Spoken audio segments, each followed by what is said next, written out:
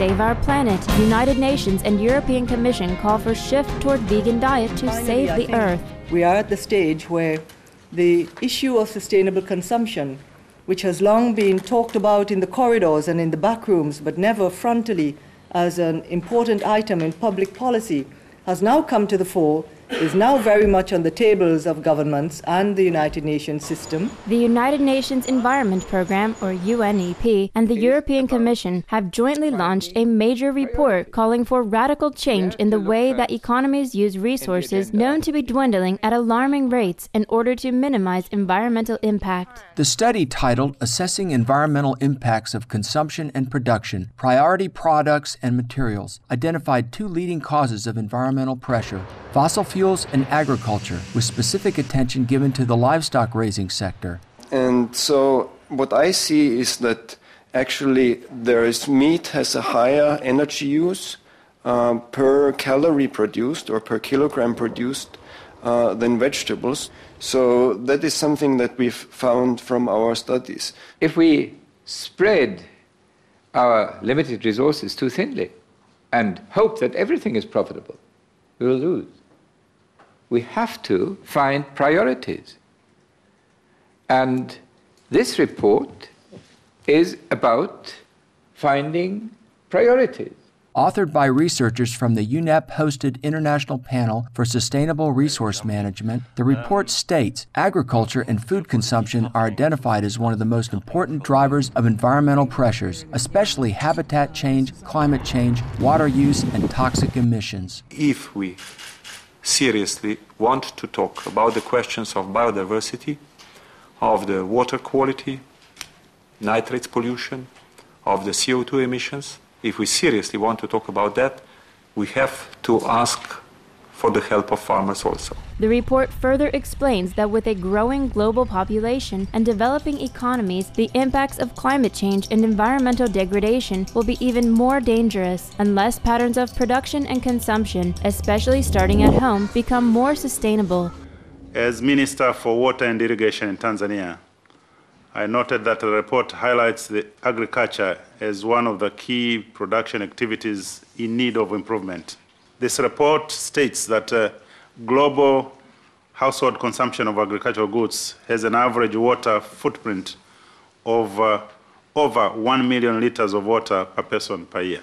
Particularly highlighted is the fact that an unsustainably large proportion of the world's crops are currently fed to livestock, resulting in such damaging effects as excessively high water consumption and toxic use of pesticides and fertilizers, with the report saying that a global drop in meat consumption is vital to avoid devastating consequences. The authors state a substantial reduction of impacts would only be possible with a substantial worldwide diet change away from animal products. About the consumption of meat, the answer would pretty much go into the same direction. I certainly believe that we would need some tax reform. The concrete question of the taxing meat consumption, my answer would be, of course, we have to look with thorough impact assessments. I want scientific facts, I want analysis to be done, but in principle I think that's the direction in which we should go. But certainly the thoughts of limiting the meat consumption should be taken seriously. UNEP Executive Director Achim Steiner further highlighted the destructive role of livestock, stating, two broad areas are currently having a disproportionately high impact on people and the planet's life support systems. These are energy in the form of fossil fuels and agriculture, especially the raising of livestock for meat and dairy products. Some tough choices are signaled in this report, but it may prove even more challenging for everyone if the current paths continue into the coming decades. What is the role of livestock, for instance, in terms of climate change, but also what is the consumption of livestock and the increasing use of meat, for instance, in our diets?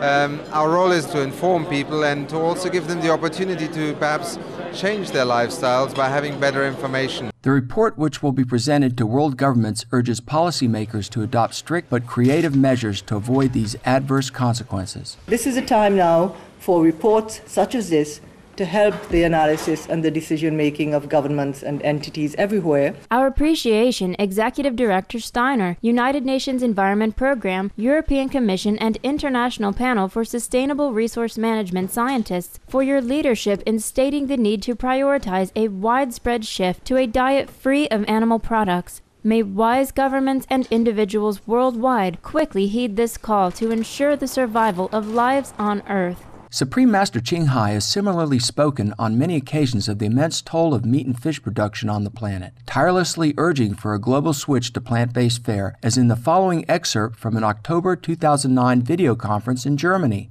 But even though our predicament is very grave, we do still have time if we act now. And the solution is still very simple. Well, you know it, right? It's the vegan diet. No animal products. According to the most recent figures from scientists, livestock raising is actually responsible for more than 50% of global warming. The original United Nations report in 2006, Livestock Long Shadow, spoke in bold terms even already about the damage caused by the livestock industry, saying that it is one of the top most significant contributors to the most serious environmental problems at every scale, from local to global. First, depleted land and forest. According to the United Nations, livestock is the main reason for deforestation, which in turn is causing tragic declines in natural biodiversity. Second, wasted resources. For every kilogram of animal protein produced, livestock are fed about 6 kilograms of plant protein. Third, wasted water. Scientists have found that each person eating a meat and dairy-based diet uses around 4,500 gallons of water per day, compared to 300 gallons per day for a vegan diet. Fourth, wasted energy. It takes 8 times as much fossil fuel to produce animal products as to produce plant food. This is the key. If everyone switches to this beneficial lifestyle, our planet will be cooled in no time, scientifically speaking, and my promise.